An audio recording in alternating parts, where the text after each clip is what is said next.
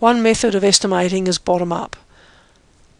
Even though it's the most time-consuming, it can be the most accurate.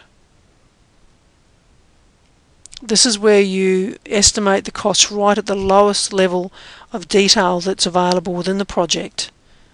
Then you accumulate it into groups of costs until it actually relates to the total project.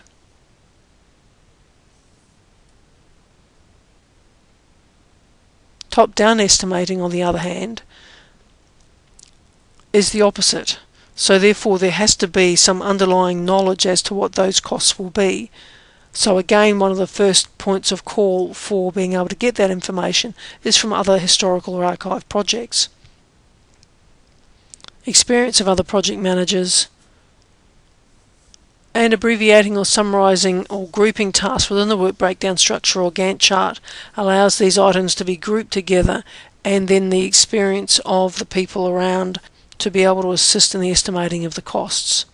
Instead of estimating costs at a very low level detail, costs are being accumulated or grouped at a higher point.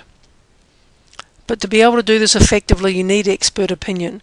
You need input from whichever subject matter experts who would have knowledge in the areas that are being estimated.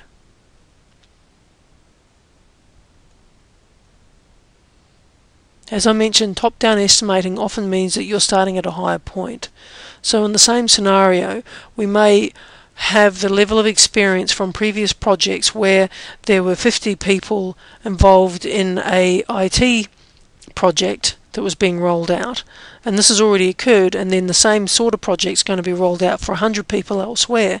So therefore you'd be able to aggregate costs or estimates based on the previous project and then roll them down. At some stage, of course, it needs to be able to head up to a total project cost. But the higher you can go up the project, obviously, the more average the costs will be. Top-down estimating would obviously take a great deal less time, however it requires a great deal more experience.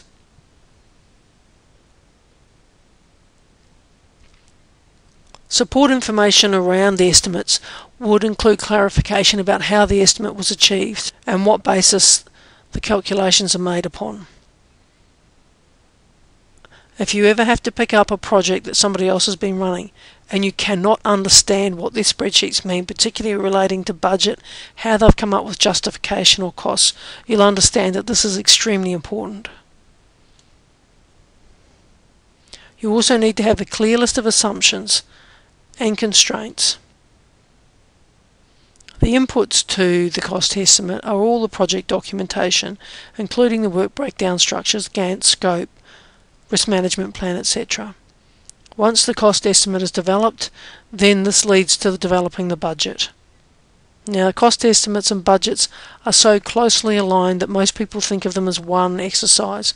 However, in PMBOK 4 it differentiates between the two, so we'll do that just for clarification. In summary, an estimate is an estimate. It is not a guarantee. Because of this, we make sure that everything is particularly clear. All the uncertainties are totally transparent. All the background and uncertainties contributing to the estimate are totally clear. Estimates can and do need to be updated regularly, particularly when there's change, variance, or uncertainty within the project.